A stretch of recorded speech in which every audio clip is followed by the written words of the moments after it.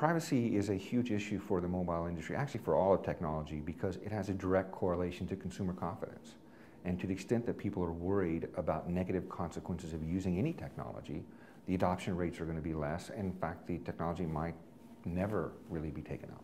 The 2011 MEF consumer survey showed that, at least in the US market, there's a lack of trust in some of the services, and that's one of the barriers that's preventing more rapid adoption of e-commerce. The technology is shifting so quickly that people aren't even certain how the different companies are using their information or what they're even doing with it. And until people reach a certain comfort level, and until, frankly, they understand the consequences of what will happen when a breach occurs, then they're going to have this certain level of distrust. I think that we're really struggling with the underlying idea of whether these services are a great benefit to society. In other words, location-based, the special aspects of mobile services, whether we embrace them as a good for society that needs to be managed to prevent harm, or whether they are an evil, a harm that allows governments and companies to spy on you and to look on you. And I think we're very schizophrenic about that right now,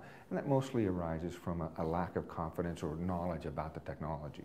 I think the providers need to work not only within their own companies to ensure that they focus on consumers' needs and essentially do the right thing. And it's not about the regulations. You're not doing the right thing for the purpose of complying with the regulations, but doing the right thing because it's going to make e-commerce better for everyone. But you can't control it yourself. So even if you're doing everything exactly right, behavior in other parts of the industry or other sectors or other partners can actually damage people's uptake of your service. So I think that it's important to work through organizations like MEF and with regulators as necessary to educate people and to get people working together, because any failure by any part of the chain hurts us all. Well, I think that MEF and the attendees of the conference can sort of focus on reaching an understanding and an education level about what practices are default accepted and which ones maybe can be opted into, but that aren't considered to be standard.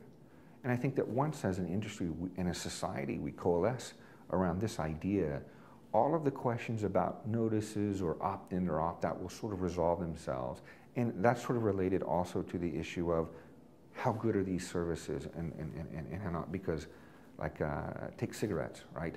It's very clear that there's a choice that cigarettes are bad for you, so your notices are designed to get you not to use the services.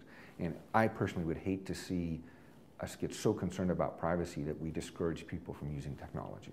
Reaching practices where you communicate with consumers in a genuine way about what you're doing and how you use their data, not really relying on complex legalistic notices, privacy notices, and saying, there, you read it, you're good, but really engaging and serving consumers' needs and then reacting appropriately if and when there is a breach.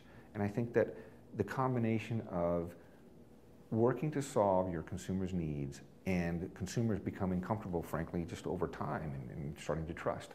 Everyone in this chain needs to work together, because while you may not get blamed yourself, for example, the carrier might get blamed if there's a breach for something that they didn't do themselves, everyone will be hurt, because if people stop adopting, then the content provider that wasn't behaving in a proper way, or the advertiser that was doing something that, although the technology enables it and might give good benefits, if they're before or if they're outside the boundaries of what society considers to be acceptable, it can damage the ecosystem for everyone.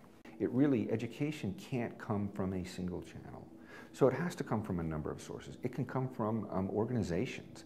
It can come from regulators. But it doesn't always have to be the big, grand education scheme or plan. It doesn't have to be a public announcement.